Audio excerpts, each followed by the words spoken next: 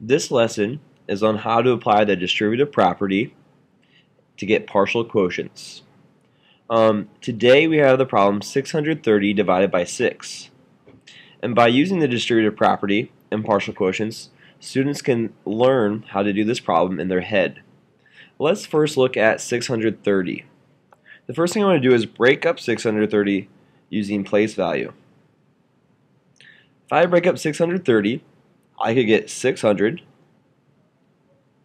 and then 30, because 600 plus 30 equals 630. Next, I'm dividing by 6. The first thing to think about is 600 divided by 6 equals what? Well, 600 divided by 6 gives you the partial quotient of 100.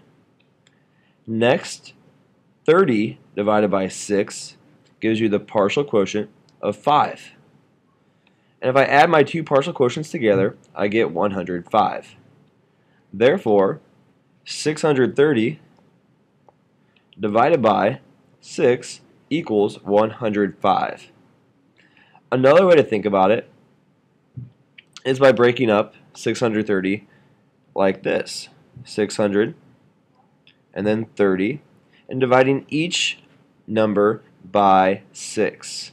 600 divided by 6 equals 100, and 30 divided by 6 equals 5. And again, add your two partial quotients, and you get 105. So either way you do it, you can get the quotient of 105. Now, some problems aren't as easy to use this property or to do mental division, but you can always give it a shot. Thank you for listening to my video on partial quotients and the distributive property.